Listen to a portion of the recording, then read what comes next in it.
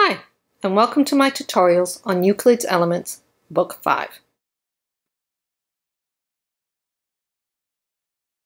This video presentation is going to be on Proposition 18 of Book 5. Before we begin, a couple definitions. The componendo ratio of A to B is A plus B compared to B. The separando ratio of A to B is A minus B to B. All right, so these are just two definitions. This proposition is very similar to the proposition from 17. In actual fact, it's the inverse proposition of 17, which states that if we have two ratios, AE to EB and CF to FD, and these two ratios are equal, then AB to EB will be equal to CD to DF. Or if we're just using simple letters to represent a magnitude, so one letter, one magnitude, I find it a bit easier to read. This proposition is stating that if we have two ratios, A to B and C to D, that are equal, that also means that A plus B to B would be equal to C plus D to D. So this proof we're going to do by contradiction, which basically means we are going to assume that this proof is not true and then hopefully come up with a logical inconsistency. Here is our initial conditions. AE to EB is equal to CF to FD. We are going to assume that this proposition is not true. So in other words, we are assuming that the ratio CD to DF is not equal to AB to BE. So here is our assumption that the proposition is not true. So we're going to, somewhere along the line, we must have a ratio that is equal, and we are going to find the point G such that AB to EB is going to be equal to CD to DG.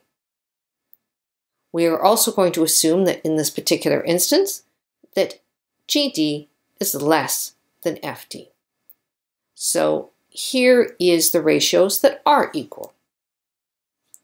Now, since ratios that are proportional this way means that they're proportionally separando, basically Proposition 17, which states that if AB to EB is equal to CD to DG, then AE to EB would be equal to CG to GD.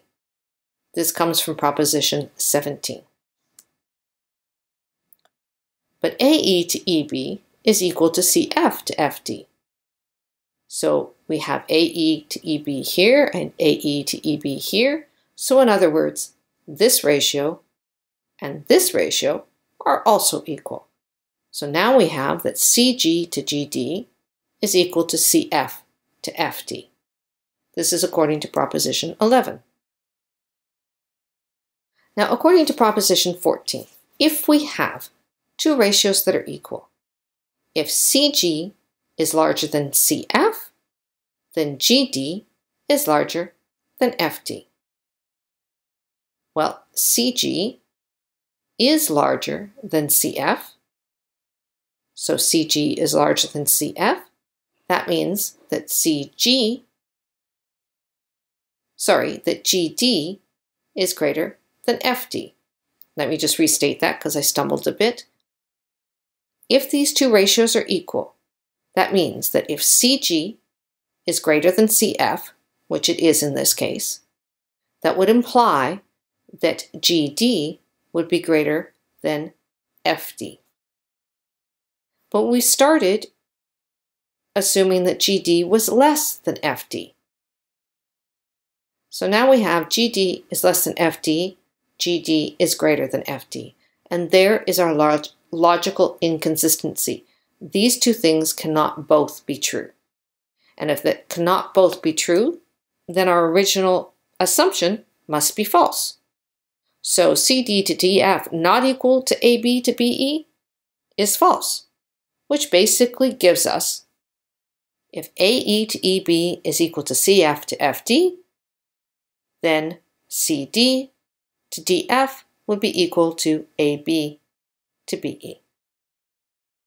And there we have our proposition has been proven.